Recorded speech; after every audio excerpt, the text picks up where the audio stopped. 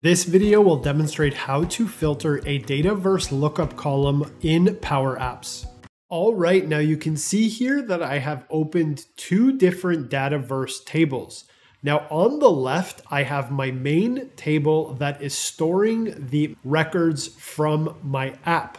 Now I'll go ahead and I will scroll over, and you can see here that I have a lookup column on this table called lookup underscore invoice underscore vendor.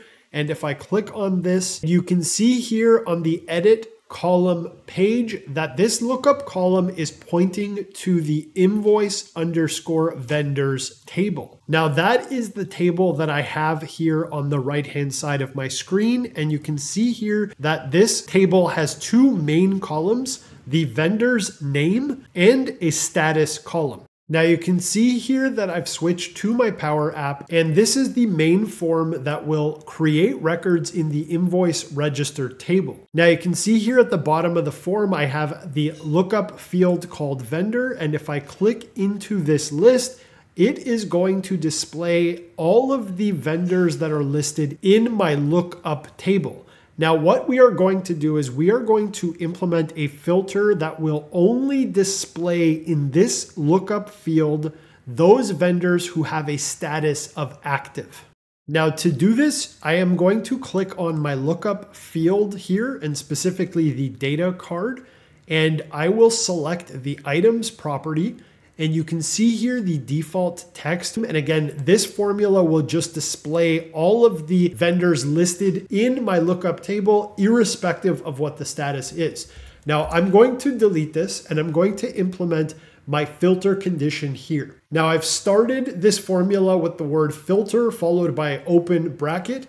And next I'm going to select my lookup table, which in this case is the invoice vendors table. And then I will enter a comma. And next I'm going to select the column on which I would like to filter. And in this example, that is the invoice underscore vendor underscore status. Next, I am going to type an equal sign. And you can see here that I've brought up my lookup table, and this is the column that we are going to filter on. Now, very quickly, I've scrolled to the bottom, and this is a choice type field, and we want to filter that form field to display only those vendors whose status is active. So what I'm going to do is I am going to copy this value here that corresponds to the label active, and I am going to come back into our items property in our Power App and paste that in. And then I am just going to type a closed bracket.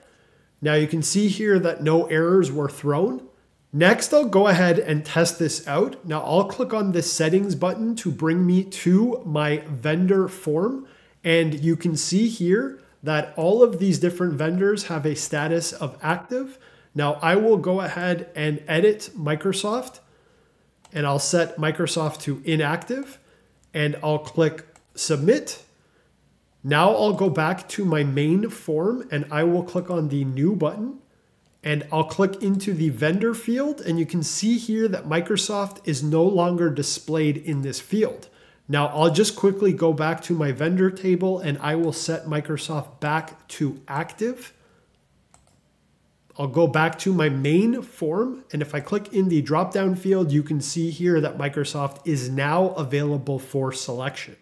So that's it. I hope you found this video helpful. If you did, please give it a like, please drop a comment below, and please share it with your friends and colleagues. I'm Louis Yacobelis. I'll see you in the next video.